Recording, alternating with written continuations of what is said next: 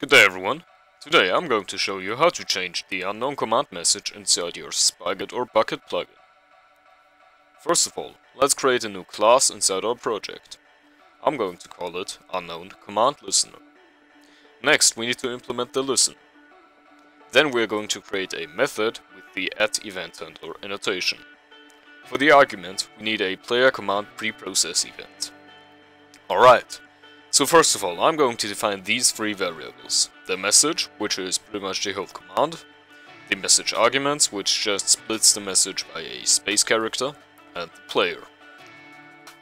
Now the key element is this if statement's condition.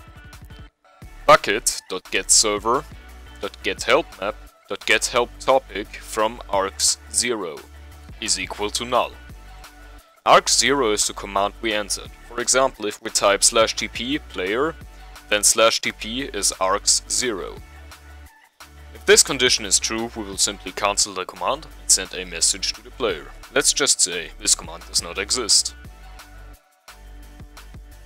Finally, we need to register our unknown command listener as a listener in our main class using bukkit.getPluginManager.registerEvents.